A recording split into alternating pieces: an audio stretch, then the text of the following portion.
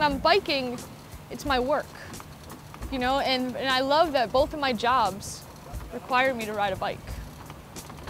If I could photograph people for the rest of my life riding my bike, you know, still, God willing, it being available, you know, photographing on film, it's just like, I'm always feel like I'm looking through a camera lens.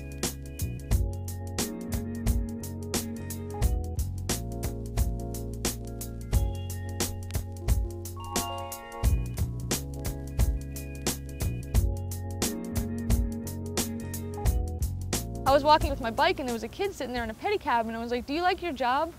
I had been here 2 months now, like I was starting to photograph, which is like expensive. It's like, I gotta start like making some cash to come in, you know, and figure this out. So I was like, oh, pedicab, and why not? You know, it still gives me the freedom to like do all whatever I want to do during the day, which is like ride my bike and photograph, you know. Because I prefer in the day, besides photographing the pedicab people, because I shoot, you know, I don't shoot with flash or anything, and just riding my bike.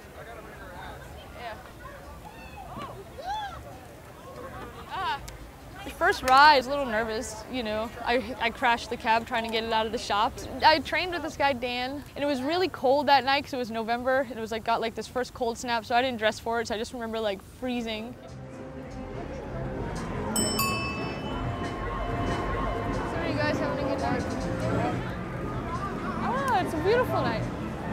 They were very nice. I mean, they gave me $15, which is pretty standard, which you hope for, you know. We asked for like minimum of 3, but you hope for at least 5 a person. So, and it was the guy's first pedicab ride and his first time on 6th Street. You're working for every dollar that you make, like pedicabbing. It's just like every dollar that I own, like that I earn, comes from my legs. And you have all these same people doing that with you, and so you're going through this together, and it's just intense. You know, like this person told me, you guys are the hardest working people in Austin. And I said, right now, probably yes. Pedicab Central. As you will see, a lot of places down here give pedicabbers discounts on food and stuff, so you have some perks.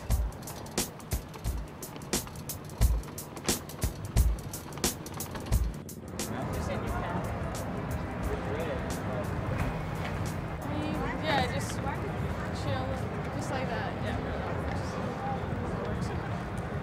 I generally don't photograph, I never actually ever photograph the people who are in my cab. I usually just photograph the pedicab drivers themselves.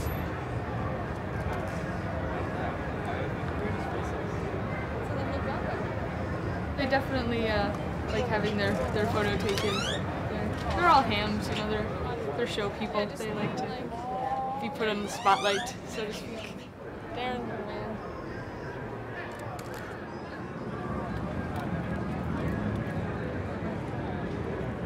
My bike breaks down, so I have to push my bike back, and I had my camera that day, so I decided, like, at first it was just like, oh, this was like one of the first times I really started like photographing outside in Austin, and I was just like, yeah, you know, this is what I'm supposed to be doing, you know, it was like, this is what I'm supposed to do, you know, it just like clicked, and I knew, so I just like, didn't really photograph people that day, just kind of photographed like a lot of things, like on West 8th Street, and then I met this woman who was standing at the bus stop. I was like, hey, do you mind if I take your photo?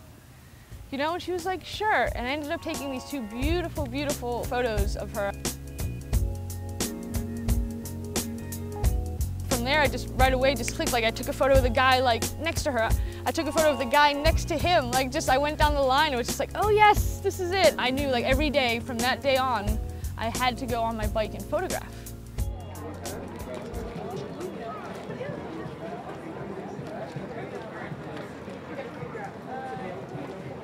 They accept 220 artists. It's a juried process. The artist relations coordinator came across my website and emailed me, and would you be interested in submitting your stuff? And I said, sure, you know.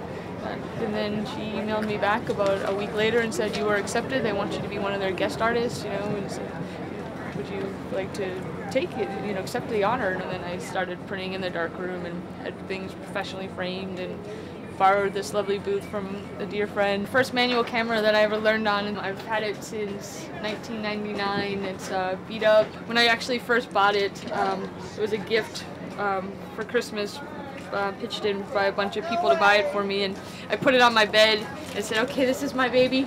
And I slept next to it for like a week. Jimbo, he's an independent. He owns his own cab. Oh, right here's Stevie, showing me where he kept his money. So that's pretty much what I like to photograph for pedicabbers. I have a whole series called Self-Portraits of a Camera-Shy Photographer. They're mostly all shadow self-portraits or mirrored self-portraits, I guess. But if they're on my bike, there's another one of my self-portraits. As you can see, they're all very... You kind of see and hear it all. I mean, I've picked up call girls and dropped them off actually right here at Eddie V's. They gave me a $100 tip. They were really cool. Yeah, Lance Armstrong last week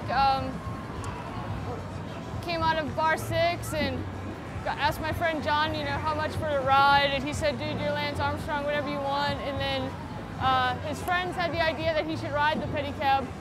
So he drove John's pedicab, and then Alex, who rides for Capital, came up next to him and they raced, and he actually beat Lance Armstrong, which is pretty cool. I want to ride my bike around different cities and staying in them for a couple of days with my camera and just photograph people living their everyday life. That's what life is about.